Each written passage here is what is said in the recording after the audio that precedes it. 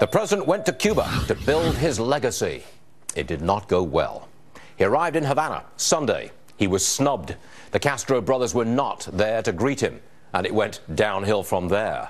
As our president shook hands with the communist dictator, the women in white emerged from Palm Sunday church services and were promptly roughed up and hauled off to prison. All they wanted was the release of political prisoners, their loved ones.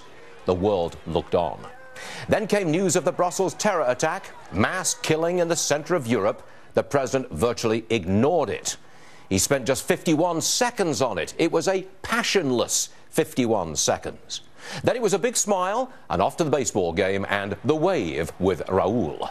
Terror had interrupted his Cuba legacy, so he chose to ignore it. In Argentina, he was forced to address the Brussels attack, but again, it was a passionless, unconvincing response. Fighting ISIS is his top priority, he said. Really? But what has he actually done? We are pursuing many strategies, he said, and then he tangoed the night away.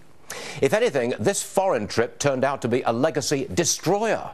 Cuba remains a communist dictatorship, which actually gained stature from the presidential visit. What kind of legacy is that? In fact, the president's real legacy was exposed, and that is the legacy of global terror. He has some responsibility here. His failed policies in Syria and Iraq led directly to the rise of ISIS and Europe's Muslim migrant crisis. But he won't admit it, because that would tarnish his image as the great peacemaker. This week, we have been confronted with the jarring images of bloodshed and slaughter in Europe, side by side with free speech demonstrators dragged off to prison and a president doing the tango. It has not been a good week for legacy building.